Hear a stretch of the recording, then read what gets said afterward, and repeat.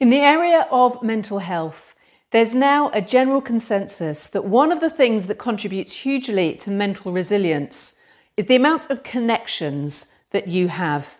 It's almost the opposite to loneliness. So this is something that you can now proactively do if you're feeling anxious or struggling with your mental health, is start to make more connections with the outside world.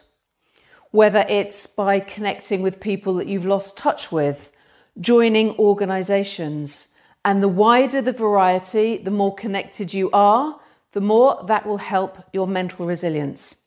There's a little handout on my website, carolinecavanagh.co.uk, that can help you with this.